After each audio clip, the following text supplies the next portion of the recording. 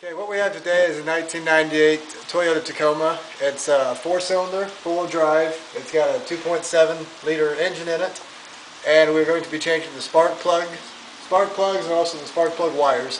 I took it into O'Reilly's and they ran their test on it for free, and they said that cylinder number 2 is misfiring, so hopefully we'll change the spark plug wires and the plugs and it will fix the problem. One of the tools that we'll need is a 5/8 inch spark plug socket with a long extension. I have 3 little short extensions duct taped together.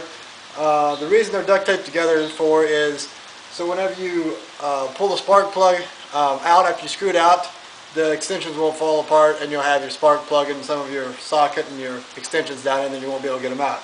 So I just duct taped it, very simple solution. And then also whenever you go to put the new one back in, see this socket, spark plug socket, has a little rubber thing in there so it holds the spark plug in whenever you put it back in too.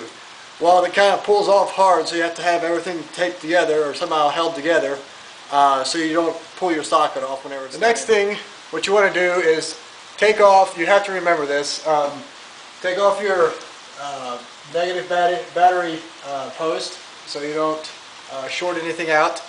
And also, whenever we start this job, I already took the first one out. As you can see, come over here a little bit further.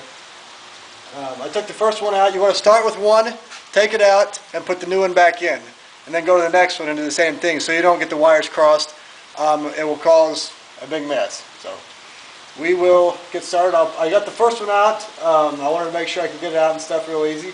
I'll go ahead and put that back in for you, and we'll move on. We're going to be putting the first spark plug in, so insert it in your socket and put it down there in the first hole.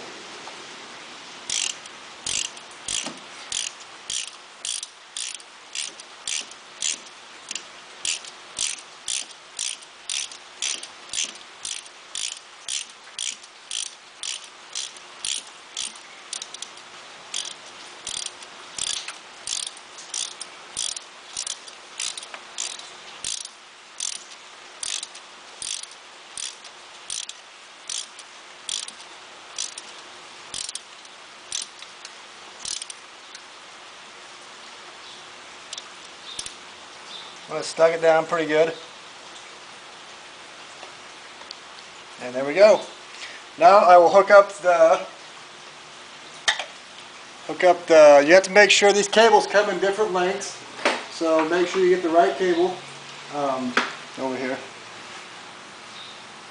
See, this in here is a little too long. So you have to make sure you have to find the right cable. This is the shortest cable and our shortest wire, spark plug wire. Right here, I think it is. Yeah, this is the right one. You got to make sure it's the right one or they won't reach. Next thing you want to do is plug this thing down in here, go underneath this wire.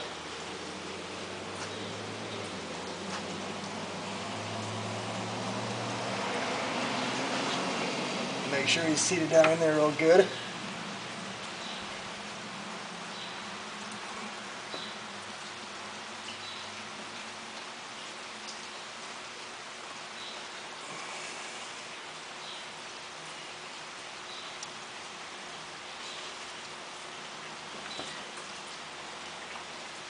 And then the other end of the connector, spark plug wire, goes down and to the top of this little box down here.